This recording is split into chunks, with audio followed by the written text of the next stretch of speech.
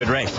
Good luck. Thank you. Let's go to Randy. I'm in the paddock with two hyper-successful young businessmen now making a mark in thoroughbred racing and with horses in the Belmont. Under Armour CEO Kevin Plank is running Monzone, and, of course, food and beverage entrepreneur Mike Repole has Stay Thirsty. Mike, you first. You had dreamed of maybe having Uncle Mo here trying to make history. That didn't pan out. But Stay Thirsty, how happy are you to have him back in New York? You know what? First of all, he's got 2 wins in 2 seconds in New York. But, it's more important. I grew up at a track like this, 30 years, being a racing fan, going to Aqueduct, Belmont.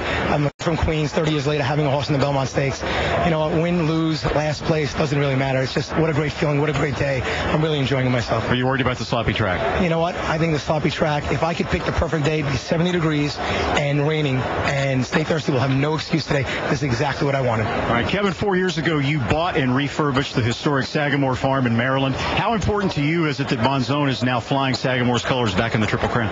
Well, I think there's a lot of people in Maryland that should be proud of Maryland racing today, and it's a great day. And being up here in New York, there's no better stage. So, the home and native dance for all those things, a lot of history that comes with the farm, a lot of history in Maryland racing, but hopefully it'll all be on display today, and he'll be able to give a good run. All right, good luck to Bob Newmeyer. Walking with the Romans family. And Dale, how do you win this race? I think we just go to the lead and try to keep on going. You want to go to the lead. I mean, that's